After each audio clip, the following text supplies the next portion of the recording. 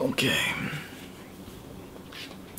I feel like the start of every video is just me fixing my hair because the curls are just not cooperating. Alright, let's shoot this.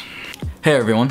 So today, finally at last, I'll be showing you guys how to make some of your own custom Spider-Man web shooters. Now these are going to be used for my custom Spider-Man cosplay that hopefully will be finished soon.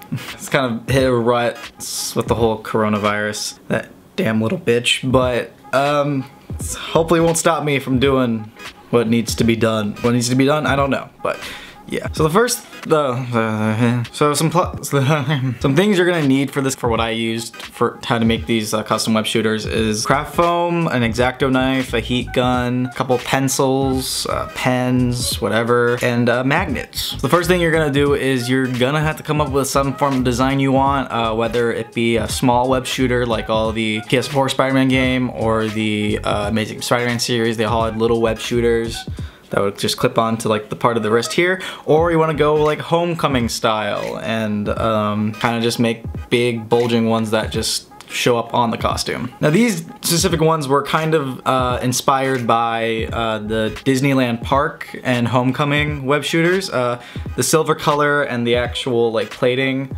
of it is inspired by Disneyland, and the back is just inspired by the Homecoming web shooters. And I decided to go with all, just like it being all silver, just because it's a little nod to the comics of like, you know, this web shooters being silver. So after I like drew kind of the design down, I took it to the foam, the craft foam, and I cut it into two different pieces. I guess this is technically the bottom half. Sorry, I'm just flipping you off. So the bottom half, I guess, is this the top or bottom? No one really knows. I'm just gonna call this the bottom. Actually, no, I should call it the top. So the top half, and then the bottom, and then I tested it out, see if it would fit my wrist, and it did.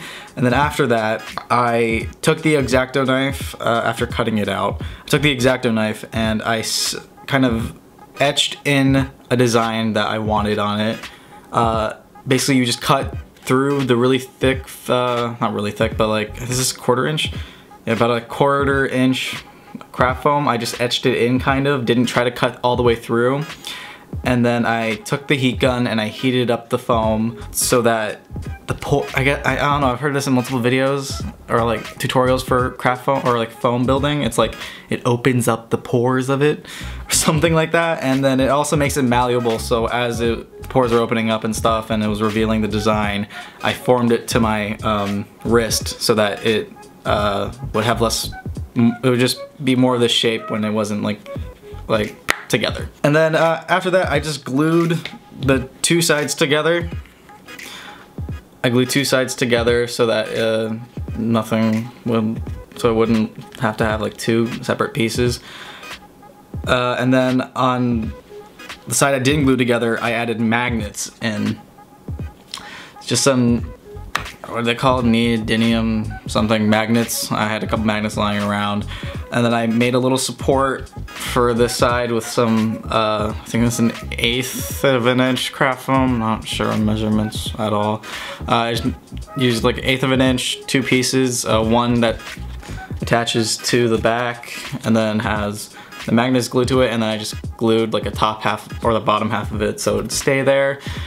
And then this side I kind of like etched out a little hole for the magnets. The magnets kind of sit in and covered it so that the magnet, I can't talk. The magnets wouldn't fly out or just kind of detach. And yeah, that's how basically the actual build goes. And then for painting it, usually when you're working with EVA foam or craft foam, you want to have a rubber sealant painted on first. Usually cosplayers, they use Plasti Dip. I don't have that in my location, so I just used some Rust-Oleum rubber sealant that they sell where I live, and that works just as great, obviously, and helps not let the paint kind of soak into the foam, because that happens if you don't like have a rubber sealant over it. The paint will kind of soak in and you don't want that. And then after that, I just hit it with some gloss black from Rust-Oleum, just because when you're painting something silver, you want to hit it with some gloss black so it shines a little bit more. That's apparently what happens. That's how you're supposed to do it. That's at least what I heard. And you hit it with the silver. This is what I got. Oh yeah, I forgot to mention, I also used the pencil caps. I cut off some pencils and then I used that as the spray nozzle. Kind of see there. I used it as the spray nozzle and it works just fine. I just glued it on. And yeah, that's how I made these little web shooters.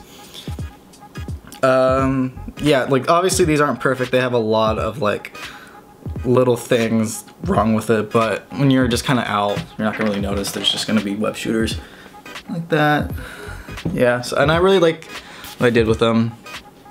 I really like the design of them, and they fit my wrist nicely because they're custom made for my wrist size, which is ridiculously small. And yeah, so yeah, these are how I made some custom web shooters. You can now make your own. These are supposed to be just really simplistic and not crazy. Like, you know, you can't like insert your own kind of like web cartridges or anything. No, it's just a simple design. You know, you can use this design to make maybe the Disneyland web shooters or the or just like some classic comic book ones. You know, just do whatever you want with it with this tutorial. Hopefully it helped you guys create your own web shooters, and yeah, that's pretty much it for the video. So yeah, that's it for this video, and I'll see you guys in the next one.